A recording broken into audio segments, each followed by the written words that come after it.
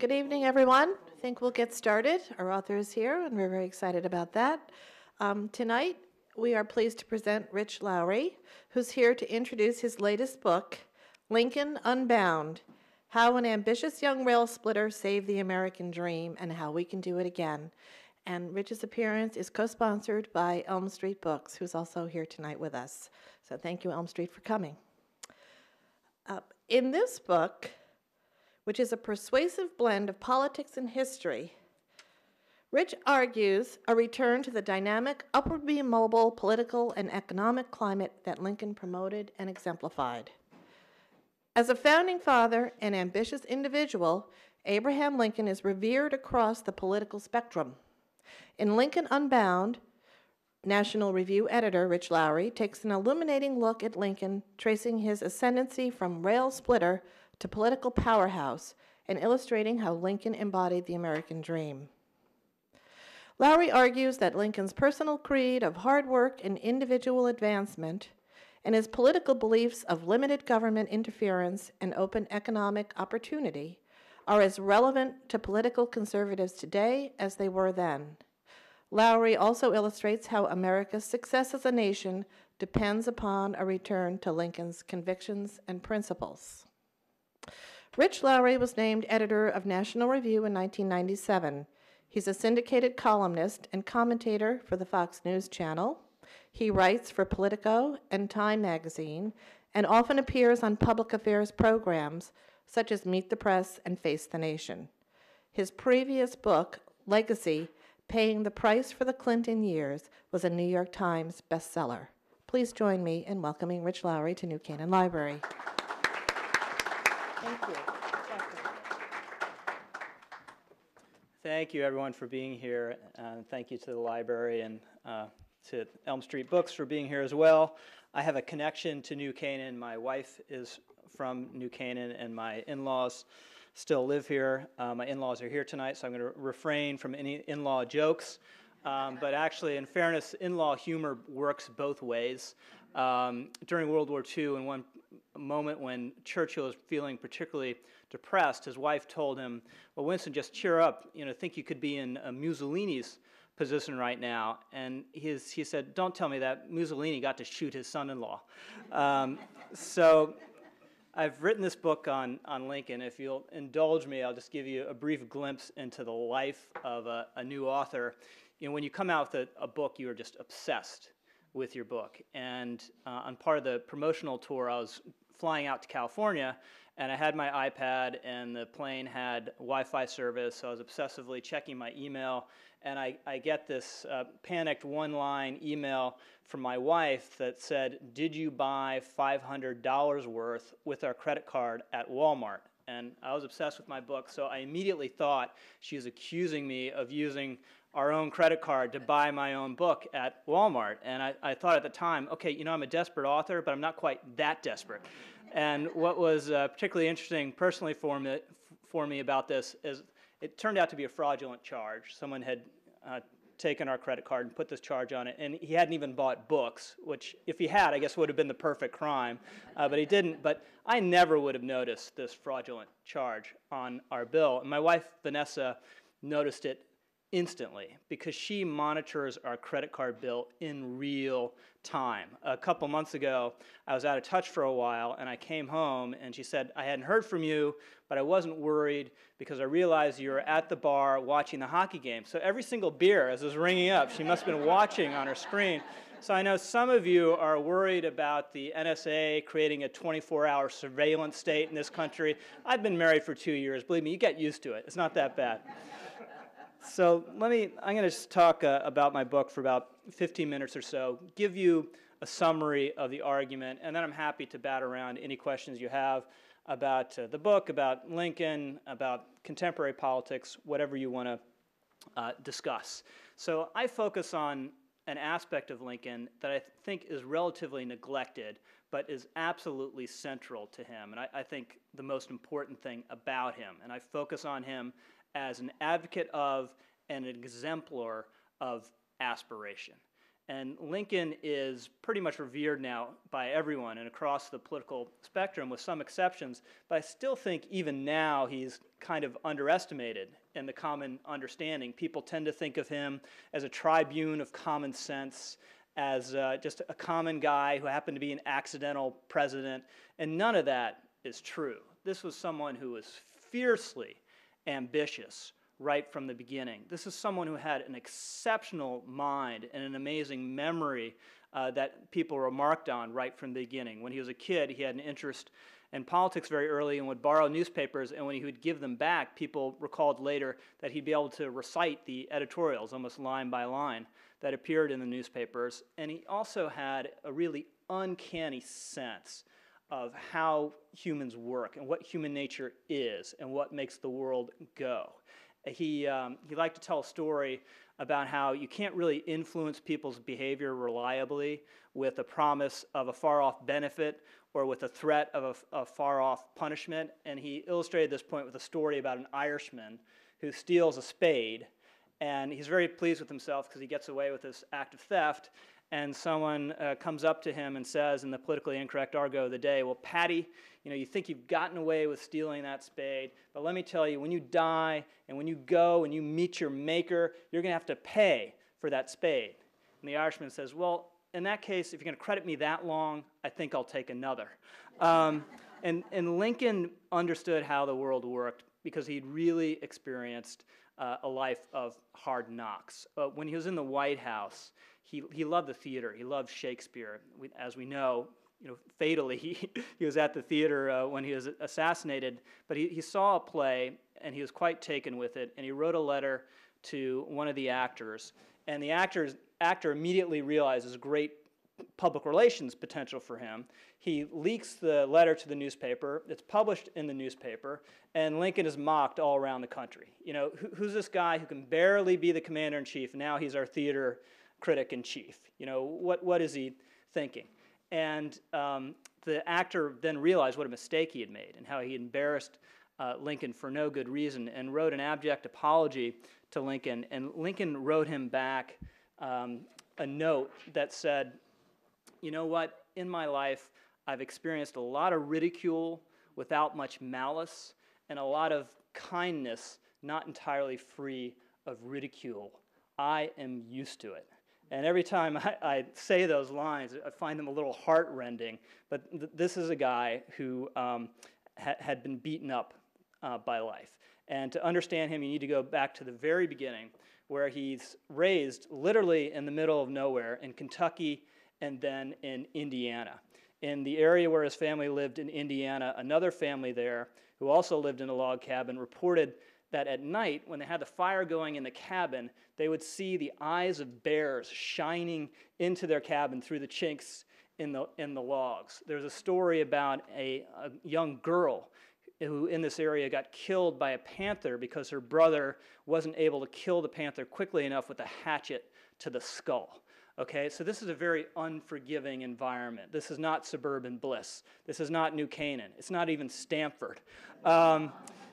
Lincoln's stepmother and her aunt and uncle died when he was very young, altogether something called milk sick. A cow would wander out into the forest.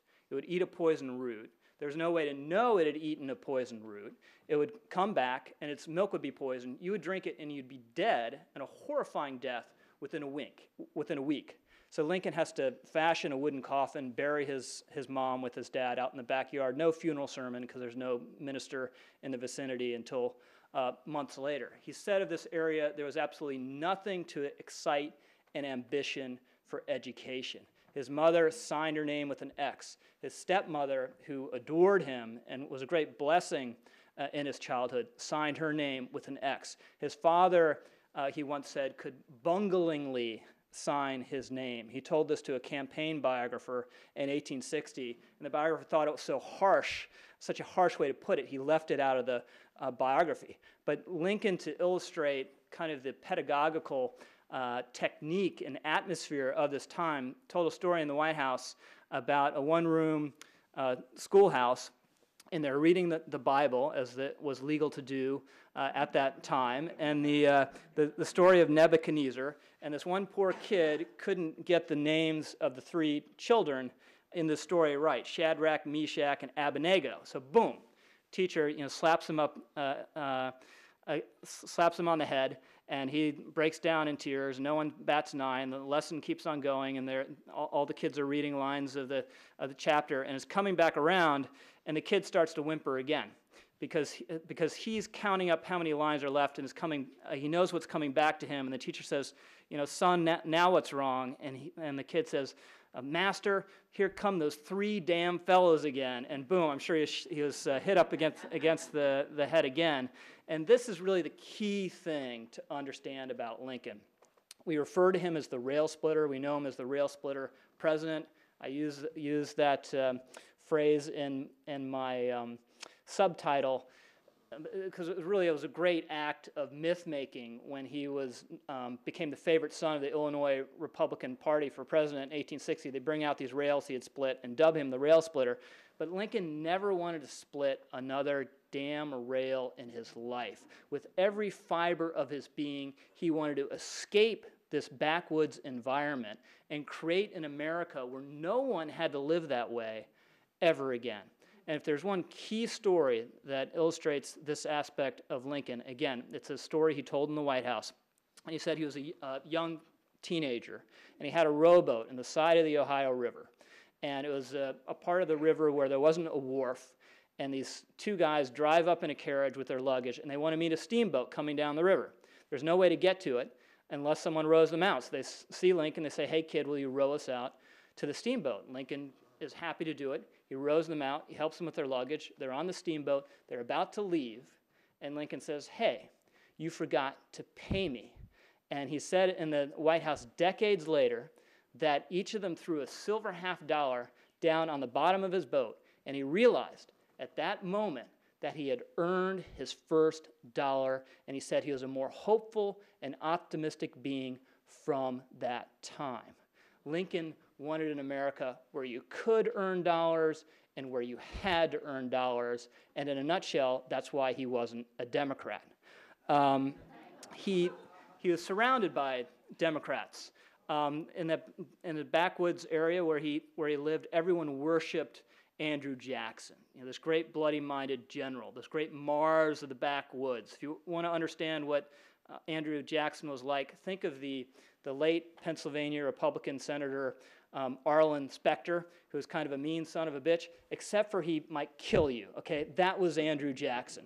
And Jackson, the Jacksonian Democrats and the Jeffersonian Democrats before him worshipped this backwoods way of life. They thought the yeoman farmer, the subsistence farmer, was uniquely virtuous and the backbone of the country that had to be preserved. And they distrusted finance. They distrusted industry. And Lincoln had no use for this kind of romanticism about the agricultural life because he had that life up to the neck himself and wanted to turn his back on it. So he doesn't become a Democrat. He turns his back on the Democrats. He becomes a Whig. And he's attracted to the basic Whig economic program, which in a nutshell is we're not going to have a barter or subsistence economy. We're going to have cash. Okay? If you can have cash, you have to have banks. We're going to have industry in this country. And if we're not going to be an agricultural country forevermore and have industry, well, you need to encourage industry. So we're going to have a tariff. And finally, we want to have a market economy. And if you want to have a market economy, the country actually has to be connected together. And this is why Lincoln loves steamboats, he loves canals, he loves railroads. These are absolutely transformative technologies. Because if you're a farmer in an area where Lincoln grew up, there was one way to move your goods, and that was by river. And if you're lucky enough to live by a river, you could build a raft, you could float it down the Mississippi, you could get it to New Orleans, and once it's in New Orleans, it can go anywhere, because now you're on the ocean and you can transport goods the way they've been transported for centuries and centuries, quite efficiently. But before the era of the steamboat, there's no good way for you to get back up the Mississippi. Some people would walk. There's a story that Lincoln's father made this trip twice and walked all the way home. That is not the predicate of a functioning market economy. And what happens in these areas, once a railroad touches them or a canal touches them, everything changes. Because now you can buy goods from the east. You can buy manufactured goods. You can buy clothing. How are you going to get them? You need cash. How are you going to get cash? Well, you're no longer going to grow food just for yourself. You're going to grow it to sell it. And instantly, people who are subsistence farmers become market players, and they might not even grow their own food anymore because that's not the most efficient crop, and that's not the most efficient use of their land. So they grow for the market. So this is why Lincoln is such an enthusiast for canals and railroads. So that's one part of the Whig program. Another was a cultural element, which was very attractive to Lincoln. And the Whigs had the insight that it wasn't enough just to create a market. You had to create people who would live orderly lives and self-disciplined lives so they could take advantage of that market. And Lincoln evangelized for this ethic and represented it his entire life. When his stepbrother, who was left back in the backwoods, was hard up for cash all the time and would write Lincoln letters asking him to borrow money, Lincoln would write back letters that I'm sure were well-meaning, but were quite excoriating, saying, "You are destitute because you idle away all your time.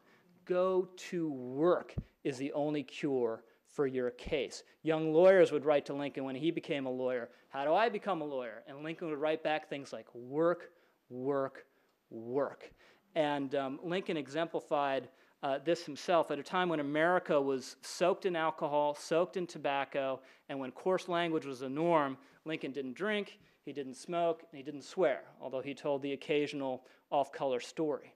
He liked to tell a story on himself about sharing a railway car with a gentleman from Kentucky. And the gentleman from Kentucky offers him a glass of fine whiskey. Lincoln's no thanks. Offers him a fine cigar. Lincoln's no thanks. Offers him a plug of tobacco. Lincoln's no thanks. Finally, the frustrated Kentuckian says, "Well, sir, can I share with you an insight from my long travels in this world?" And Lincoln, "Sure, what is it?" And the Kentucky gentleman says, "He who has damn few vices has damn few virtues." But in this sense, Lincoln had damn few vices. It was a time of casual cruelty to animals, and Lincoln was embarrassingly tenderhearted towards animals. There's a story about how when he was a lawyer, he would ride the circuit with other lawyers and with judges. They'd go from courthouse to courthouse on their horses, a very kind of rough male environment. And one day when they were out in their travels, Lincoln disappeared, and they all stopped looking for him, and they asked the guy who came up from the rear, who had been back with Lincoln, what happened to him? Where'd he go? And he said, "Well, the last time I saw him, he was chasing around a bird's nest that had fallen out of a tree." And when Lincoln finally gets back up with all these guys, they're making fun of him, razzing him. Lincoln, what kind of fool are you? You're wasting our time. And he said, no, look, if I had not returned those baby birds to the mother, I would not have been able to sleep tonight. There was a cat in the White House, and there's a story from a visitor who went there for dinner that the cat was sitting during this dinner on a chair next to Lincoln, and Lincoln was feeding the cat with the official White House flatware. And as you might imagine, and as I now understand as a married man, this outraged Mary Todd, and she tells the visitor, "Don't you think it's crazy that the President of the United States is feeding the cat with the official flatware?" And Lincoln said, no, look, if this gold fork was good enough for Buchanan, it's good enough for Tabby. So what does Lincoln do with this ethic of self-discipline, this kind of countercultural ethic of self-improvement? Well, he makes himself into a lawyer. And some of us tend today to view lawyers as parasitic bottom feeders, anyone in the present company accepted. But lawyers then were really the setting down the rules of this new capitalist order that was rising in America, bankruptcy law and right-of-way for railroads and all the rest of it. And Lincoln initially wasn't much of a lawyer. There's a story from one of his former clerks that apparently congressmen, and Lincoln was a congressman, of course, for one term, they would go around and spread seeds to farmers, kind of as a gift and to give them the latest seeds, sort of the latest technology. And apparently Lincoln when he was carrying these seeds as a congressman and visited his own law office, he dropped some of them, and the clerk said there was actually enough dirt in one of the corners that a plant had sprung up in the corner of the office. But eventually Lincoln becomes quite a big deal as a lawyer in Illinois, and in fact he became the biggest corporate lawyer in the state of Illinois, which does not necessarily accord with the common image of Lincoln. Lincoln had no problem with it whatsoever, and this again goes to his basic economic attitudes. Lincoln worshipped property rights. He worshipped the rule of law. He thought in a properly functioning economy there should be no such thing as class conflict. He opposed redistributionist economics. In the White House, there was a delegation of working men who visited him during the war, and he said, "Let not him who is houseless pull down the house of another, but labor diligently to build one of his own." And undergirding all this for Lincoln was a profound belief in the dignity of labor and people's right to the proceeds of their own labor. He quoted a line from Genesis repeatedly, "Thou shalt earn thy bread through the sweat of thy brow."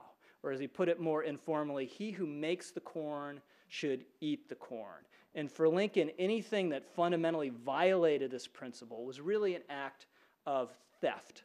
His father, when Lincoln was a young man and a big, strong guy, would hire him out to the neighbors to work in the fields and slaughter pigs and all sorts of nasty work, and would take the money that Lincoln earned, as was his father's right until Lincoln reached age 21. And Lincoln resented this greatly, and in a speech years later, he said, in a self-pitying exaggeration, but it gives you an idea of where he was coming from on this, he said, "I used to be a slave because I worked and someone else took the fruit of my work." And of course, this gets to his opposition to real slavery. There's that wonderful line in the second inaugural where he refers to slavery as unrequited toil. It's making other people work, and it's taking what they earn. And Lincoln thought, in a little fragment he wrote for himself, he in preparing for speeches and debates, he'd write out his arguments and the logic of him. So there are all these little fragments that were never published anywhere, or that he never used directly. And in one of them, he writes about how even the ant understands this principle. The lowest, most crawling insect on earth. If that ant finds a crumb, and if that ant works to drag that crumb to its nest, and you interrupt that ant, and you try to take the crumb from the ant will fight you, because the ant understands through its labor that crumb now belongs to it. And Lincoln thought there was no misunderstanding this principle, it was so basic, unless it was done willfully and out of self-interest. And he thought that was what was happening in the South. And if you read Lincoln's speeches and writings in the 1850s, they're suffused with this profound sense of loss, because he believed correctly the founders had tolerated slavery because they thought there was no easy way to get rid of it, but they are embarrassed by it. The word slavery does not appear in the Constitution because eventually they hoped and wanted it to go away. And instead, in the 30s, 40s, and 50s in the South, you had kind of a new attitude rising among the fire eaters, which was a much more positive and affirmative defense of slavery, where these writers and politicians would say slavery is a positive good. It's an institution from God. It's good for the slaves. It's good for the owners. It's good for all of society. And for Lincoln, this just represented shameful national backsliding. He would say things like, "Our Republican robe is soiled and trailed in the dust. Let us repurify it and wash it white in the blood, if not the spirit, of the American Revolution." And this was Lincoln's fundamental project. It was forging progress in the country, it was enhancing opportunity, but doing it through a return to our founding ideals. American culture at any time and place celebrates what is new, but Lincoln was unabashed in talking about what was old, our ancient faith in the Declaration of Independence, those old-time men, those iron men, our old fathers. He wanted to return to their ideals and forge a new awakening in America through them. And I think this kind of sense of loss is kind of a productive and constructive sense of loss is important for us today, because I think we really have a crisis of opportunity in this country. And it's not so much income inequality, which we hear so much from the left, it's a crisis of mobility. And the question before us is, are we going to remain a country where people like Lincoln,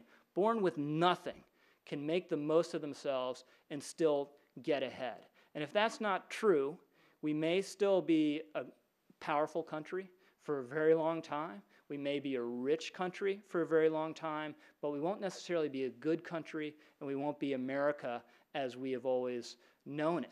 And conservatives especially like to pride ourselves on this country's mobility. But that image is a little bit out of date. There are Western European countries, there are other English-speaking countries that are more mobile than we are. And I think that should be a national scandal and a concern that all of us should be seized with. And I'll just leave you with one last quote from Lincoln before I close. Long before anyone had heard of him, when he was a young man, he gave what's called the Lyceum Address in Springfield, Illinois. And there's a wonderful passage in there that I think is particularly apt for today, where he talks about how even then, when this is a very immature country, that it was invulnerable to military assault. He said you could take all the armies in the world, you could put the greatest general in world history, Napoleon, at the head of that army, and that army could not set foot on the Blue Ridge Mountains or take a drink in the Ohio River by force of arms. Then he goes on to say, if destruction be our lot, we ourselves must be its author and its finisher. And as a nation of free men, we either must live through all time or die by suicide. And I think it's very important that we resolve to live. Thank you very much.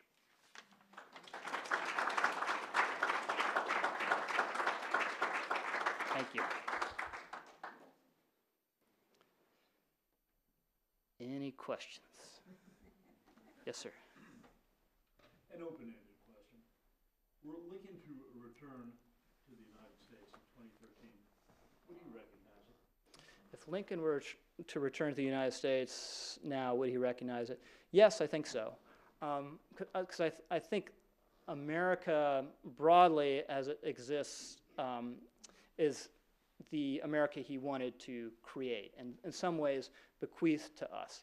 You know, the financial centers, the industry, the technology, the gadgets. Lincoln loved technologies and gadgets. They would tell the story, they would say of him that when he was out traveling the circuit, whenever he would see something, a new agricultural implement, he would stop and marvel at it and study it and understand how it worked. And this is one reason he was such a great patent lawyer, is he could understand the mechanics, because he had a very logical mind, but then also he had the ability to explain it in a plain spoken way. So he loved Steve Jobs. He would have been all over Steve Jobs. He'd be, you know, he'd have the latest iPhone version, whatever it is. What I would argue, and this is impossible to prove, what runs counter to what he would be shocked by and runs counter to his spirit is so much of the welfare state, which I think, you know, at least at the margins, undermines the work ethic that is so important to him, and the ethic of individual responsibility and striving. Now, again, I can't prove that. It's 150 years ago. You know, his views would have, you know, could very well have changed on things, but you can't look at what he said and believed then and think he would have been entirely comfortable with where the country has gone in that way now. Thank you. Open-ended questions are the best kind. They're very, very welcome. What you brought up just now about the Sure. welfare state and people basically, through laziness or whatever other reason, the government promises will take care of you cradle to grave. Don't you think, or do you think that it's too late now to kind of reverse it? People are just used to and want to expect things handed to them now, so that if we try to turn it around, that Yeah, is it too late? Well, if it is, I'll never admit it. You know, because I'm here to fight that, and you can't fight it if you've, you know, already given up. And there are a couple things that give me encouragement. One, part of the growth of food stamps and disability benefits, part of it is just a reaction to a rotten economy. And I don't think a rotten economy in this country is inevitable. And there are better policies that we can pursue. You know, Clinton, near the end of his term, said one of his great insights was actually the best jobs program the best anti-poverty program is actually creating jobs in the country. So if we had a president who was really committed to that and understood how the economy worked, I think we'd see improvement in that area. And then although we've seen a breakdown in what I call in the book kind of basic bourgeois virtues, that's disturbing. And it's especially true in the working class, non-college educated people, and especially true among men. They tend not to, working class men, they tend not to be married so much anymore. They don't go to church, they're not civically involved, and they're more loosely attached to the workforce than they are ever before. So some researchers have asked, well, what are they doing, right? Well, it turns out they're sleeping and they're playing video games, okay? I mean, this is a unspooling social disaster. So that, it's no doubt there's a disturbing trend. But even the Democrats, you look at their convention last time around, do they celebrate not working and taking government benefits? No, they don't. Like Michelle Obama told a very moving story about her father in her address at the Democratic convention, and it was about how he was nearly crippled, but would struggle up and down the stairs every day to go to work. And that is still the story that kind of touches the heart, I think, of most Americans. And for me, that means that sentiment is still there and still there to be tapped. But we need to get the economy going, and two, we need people standing up for these virtues and trying to forge kind of a cultural renewal around them, which is something that government at the margins can help with, but at the end of the day depends on churches and civic institutions and a cultural renewal forged by the culture itself. I don't think you're any more optimistic at the end of the answer, but that's the best I got for you. Yes, sir. Yeah, in consideration of minority rights, I always thought in our country we stood up for minority rights, and I think Lincoln obviously proved that. What do you think he would have to say about today's development vis-a-vis the nuclear option in the Senate? Change of the rules. Yeah, what would he think of the nuclear option? Lincoln was a partisan, and this is something that's been forgotten a little bit in the glorious haze around him, in the way he was able to rise above partisanship, during the war. But for most of his career, he was a fierce partisan. The Whigs hated dueling, but Lincoln almost got in a duel because he would write these anonymous newspaper articles just viciously lampooning his political enemies. And he wrote one about the state auditor of Illinois, and a guy named James Shield, quite a hothead, who was very offended and went to the newspaper editor and said, who wrote this? And the editor felt honor bound to say, oh, it was Abraham Lincoln. And then Shields challenged Lincoln to a duel. And at that time and that place, if you turn that down, your political career is over, basically. So Lincoln accepted, and as a challenged party, he got to choose the weapons, and he chose cavalry broadswords, which doesn't seem to make any sense until you realize that Lincoln was 6'4", and Shields was like 5'8", and everyone remarked on how incredibly long Lincoln's arms were, even for a 6'4" man who was 6'4". Eventually, the dispute was adjudicated, and he didn't fight. But he was not beyond partisan maneuvers. So on that one, I kind of think it depends on where which side of the aisle he would have been sitting on, and of course it would have been the Republican one, so he would have been outraged by it. I don't think, by the way, seriously on that, I don't think the filibustering judges, it's not a very important thing to need to do, because no one had done it before Democrats started doing it in 03, 04, 05. So that doesn't particularly bother me, but for me it does speak to a certain distaste for rules and procedure if they stand in the way of their goals, which we see among Democrats. Yeah, now, and there's no way, as a matter of principle, you'd say, oh, we have to eliminate the filibuster for all judges except for Supreme Court justices. That makes no sense. And that's entirely because Democrats want to preserve the option to filibuster Supreme Court justices when they don't like them. And of course, this is an invitation when Republicans take control of the Senate, which they will someday eventually, and perhaps even after 2014, to change the rules in their favor as well. And it creates the temptation for Republicans, if they get the Senate and if they win the presidency and have unified control of government in 2017, to even further erode the protections of the minority in the Senate and do all they can to kind of jam through a conservative agenda in that 1 year window you kind of have for big changes, the same way the Democrats did in '09. So I just think it's, for Democrats, and this may be what they call concern trolling, when you're on the other side and saying how you're worried about the consequences of what they've done, how it's going to hurt them, but it does seem to me as something that's going to potentially come back and bite them. Yes, ma'am. Yes. It is the 150th anniversary of the Gettysburg Address, and listening to it the other day, when Lincoln says, it will not long be remembered what we said here today, that type of humility just really is absolutely wonderful and sorely lacking in government today. Could you comment on the nature of the man that would say, right, I think one of the greatest speeches ever written, and he would have that perspective? Yeah, that's an excellent question.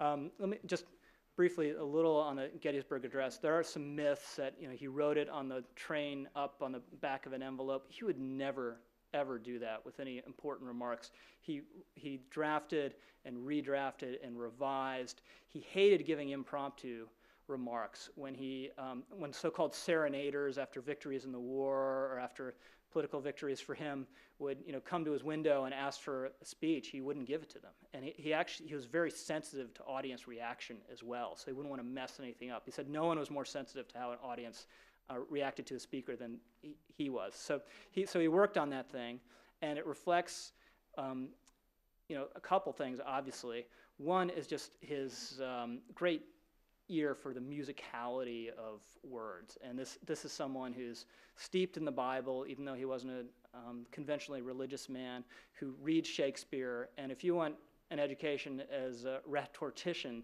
those are the two places to go. Plus, he's an amateur poet, and very often failed or amateur poets are wonderful prose stylists, as he was. And then finally, just the commitment to the ideals and the understanding of the country. And he had the ability to kind of think things through to the bottom in the way other people didn't. So you get this, 270 words or whatever it is, that's just like this logical machine and says it all so briefly. You don't do that unless you have a very powerful mind. And then on the very important point you hit on, the modesty, there's an example I have in my book. I use as a jumping off point this little speech he gave to this Ohio regiment in the White House. And they come in and he says, I like to talk to soldiers about what the war is about.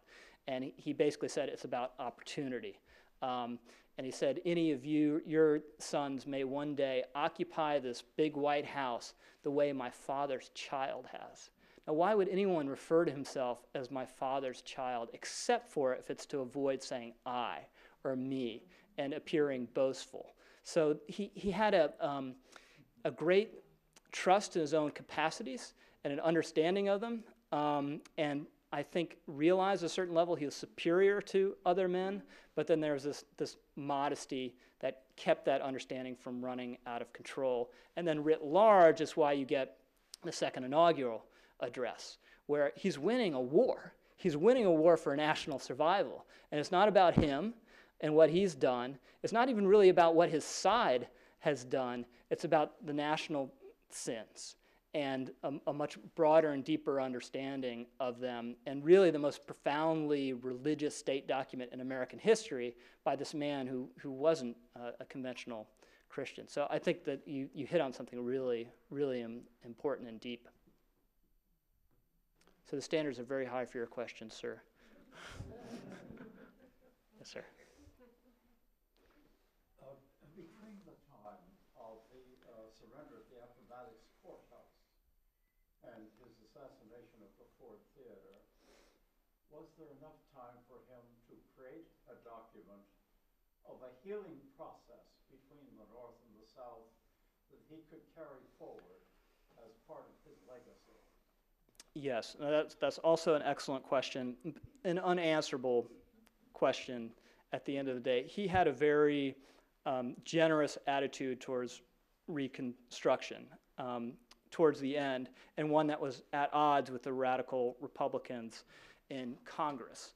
But I think at the end of the day, he probably would have ended up where all they ended up if he had seen the continued racist depredations in the South and the way the South initially just sends Confederate leaders back to Congress. And the interplay with Lincoln and Congress is very fraught and is very interesting throughout his time in office, because Lincoln was really the first rhino, the first Republican in name only, because the radical wing of his party in Congress hated him for being overly cautious and for delaying. Initially in the war, when Union generals would take slave territory and free the slaves and pronounce local emancipations, Lincoln would draw it back because he thought it was too soon, and you're going to kick away the support of the border states, and then the whole war will be lost, and then you've gained nothing. So let's wait, let's be prudent. The radical Republicans hated him for that, and Lincoln referred to the radical Republicans as fiends facing Zionwards, which means they're devils to deal with, but he knew ultimately they were heading in the same direction. And you look at everything important that happened, the guys in Congress kind of led the way and were a couple steps ahead of Lincoln, but Lincoln would always catch up. And that's why I think that the myth that, I believe it's a myth that Lincoln wouldn't have ended up favoring kind of a military reconstruction of the sort his party did, because at the end of the day, he ended up where they were on important things. Yes. This is a simple question, but Sure. Can you talk about his views about education? His views on education, he didn't talk about it a lot. He was embarrassed by his own lack of education, and one of these, when he was in Congress, they had a little bio on yourself that you'd fill out in various lines, and there's a line for education, and he just wrote defective. But he, which probably can apply to a lot of people, today. But he obviously is very concerned with picking it up himself, and all the stories. It's not true that he read by firelight, because he would have gone blind. The stories are that he actually got up early in the morning, and read. But the sense that he did everything possible to pick up an education himself is true. And Lincoln, in an exaggerated form, really represented the trajectory of American education for a very long time, which is his father can't read, basically. He has a year or two of formal schooling, but gets by with what he can. And then his son goes to Harvard. And for the longest time in America, I forget the average, maybe it was 1, 2, 3 years of extra education each generation. And we kind of stalled out on that. And one theory for why we're seeing an increase in inequality is that in prior eras of vast technological change, you've had educational change keeping up. And now we've had the technological change, but the education hasn't kept up. Sure. How has conservatives' view of Lincoln changed over, say, the last 50 years, and how has it played out in your magazine? Yeah, it's an excellent question, because conservatives have conflicted views of Lincoln, and I would say 50 years ago, I would think conservatives were more sympathetic to the Southern agrarian critique of Lincoln and the idea that Lincoln was somehow the father of big government or was a tyrant in how he conducted the war. And that is still a view you'll find on the right, mostly among libertarians, which I think is perverse because they kind of skip over the point that owning people is not a libertarian principle, and that was what Lincoln was warring against. But now I think that conservatives are much more favorably disposed to Lincoln, but have a lot of ground to make up. I mean, President Obama has done all he can to associate himself with Lincoln. I'm kind of shocked that he didn't go to Gettysburg to commemorate the anniversary there, which just seems a huge missed opportunity. And just something as a fan of Lincoln, if I were president, it'd be the only reason I'd want to be president, so I could go and mark that anniversary. But my wife and I live in Manhattan in a doorman building, and when I gave my book to one of our doormen, he's a Irish immigrant, really hardworking guy. We can tell from his occasional bitter sentiments that he's basically one of us.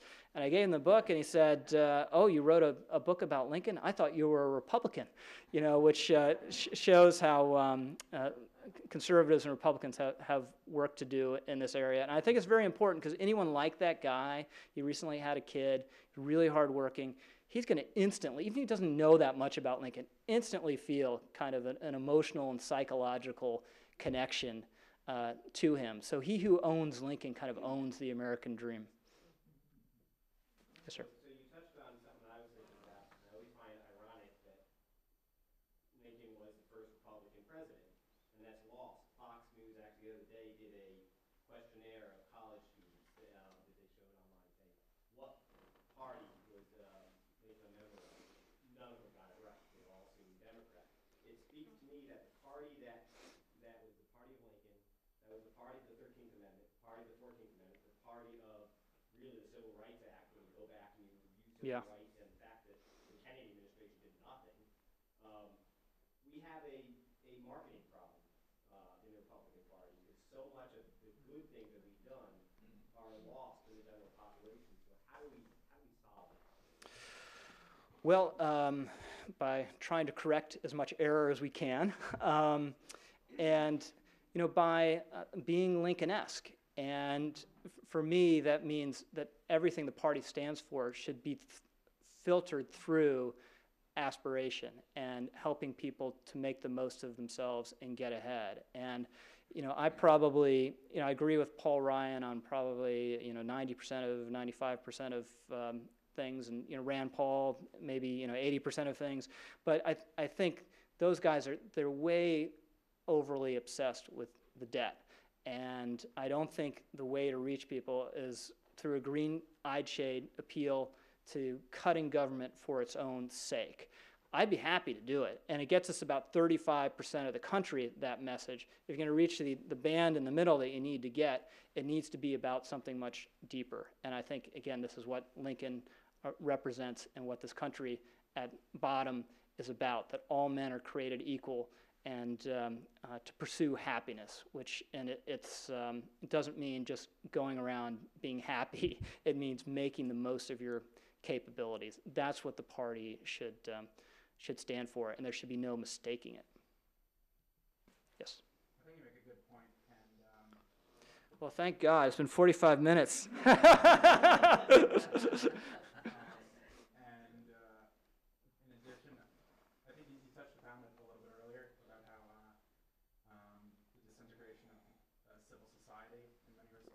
Yeah. The working class is a major obstacle to upward mobility. It's not really a political issue. People don't talk about the disintegration of the family. 50 years ago, 5% of kids were born out of marriage, and now it's about 50%. And to a large degree, I feel at least it's caused by government policies. The whole tax and transfer system is based on a household unit rather than an individual unit.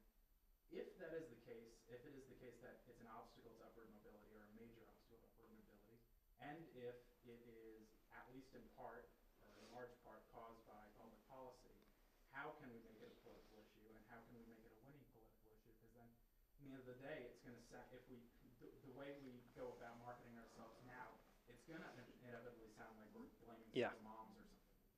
Yeah, that's an excellent question. Did everyone hear that? The question is how do we address the breakdown of the family if it's properly conceived as a political issue because government programs are promoting it?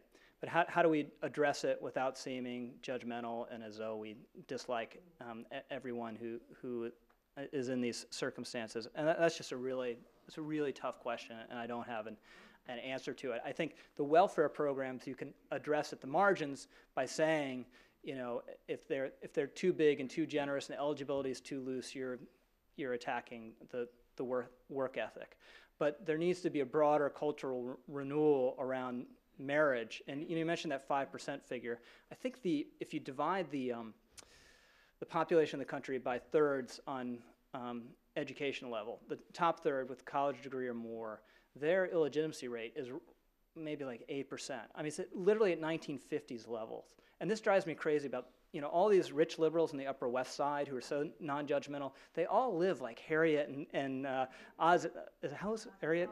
Ozzy and Harriet kind of lives. Different. Women work more and there are changes, but those basic virtues they get and they abide by them.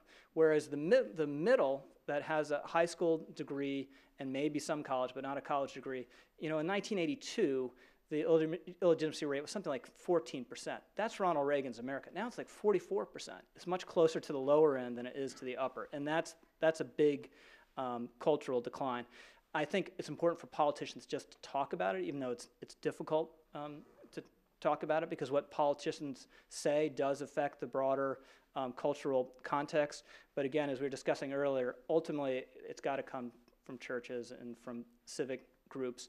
And I think this is something where it's never, a cultural change will never happen unless liberals are on board on a certain level. Because we can say it and people think we're just being judgmental and nasty. But if Barack Obama says it, that's something different. And to his credit, he has occasionally said it and gives some good speeches, but it's one or two. And it hasn't been a drumbeat. And if liberals honestly want people to get ahead instead of being dependent on government, they'll realize there's no substitute for these cultural predicates. Yes.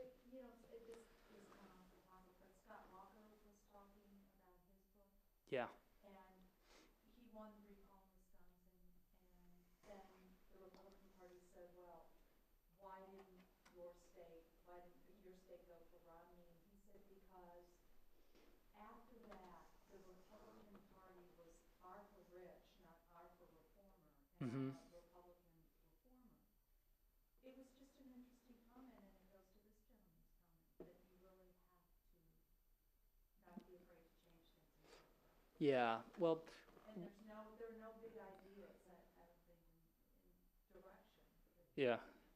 Well, with Romney, I think he always, it helps a lot to have someone who has risen from nothing. Lincoln, because the Whig economics of that time were vulnerable to all the same criticisms we hear about Republican economics now, but he could push back. There was one debate when he was being very early on in his political career, already being accused of being an aristocrat. He said, well, look, I was hired for $5 a month to float down a raft down the Mississippi River. I had one suit of clothes. It would get wet and get dry and get wet and get dry, so it shrank. And I still have the blue mark around my calf. That was a high mark. So if you call that aristocracy, I'm guilty of the charge. It's important to have that kind of story, and Mitt Romney just didn't. And I think at a certain level, he felt guilty about being rich. Not that he'd done anything wrong, but if you look at there's this wonderful YouTube moment with his father. You know this, when he was accosted on a sidewalk when he was running for president by someone and said, you're just a rich guy for the rich. And Romney just breathed fire back at this guy. What are you talking about? I came from nothing, in Mexico. And Mitt was never able to tap those kind of emotional reserves, because he built his own business, but at the end of the day, he would have been fine, right? Even if he didn't build his own business. So someone who has a story, personal story of, rising up from the working class or the middle class is really important. Obama didn't? No, he didn't. But he had a different narrative.